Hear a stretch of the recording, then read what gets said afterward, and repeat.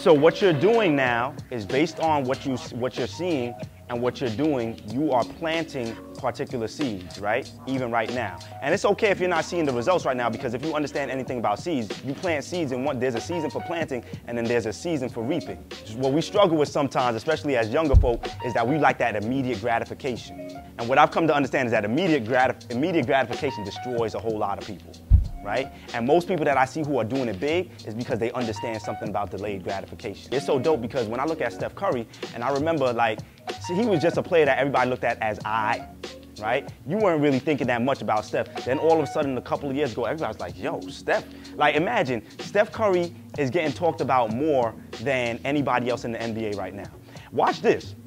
We used to look at dunking highlights all the time. And right now, instead of people looking at people getting dunked on, people are looking at how many threes Steph Curry is putting up in the NBA. Game changer, right?